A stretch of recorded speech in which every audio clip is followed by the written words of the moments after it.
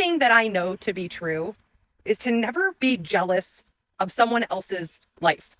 Back in my early teens, early 20s, even mid 20s, I remember pointing my finger at people who got the nice car and they got to go and do fun things. They rolled up in their cute Abercrombie and Fitch, Hollister clothing. Meanwhile, my clothing was from the Salvation Army and my car cost me $500, leaked gasoline, literally, and you could hear me coming from 1,700 miles away.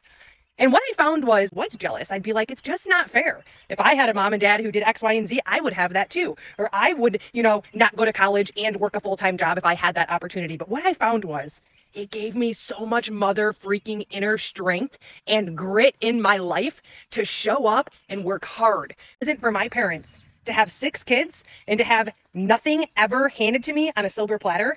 I wonder where I would be today. Because I'm pretty sure I would have never paid off $60,000 in freaking debt.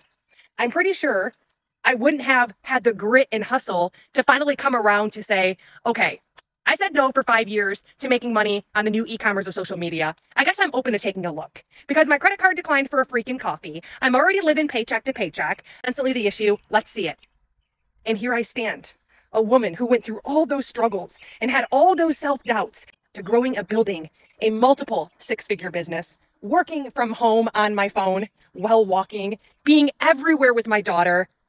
And I know what it's like to have to work for what you have. And because of that, I've designed and built a life on my own terms. But so can you.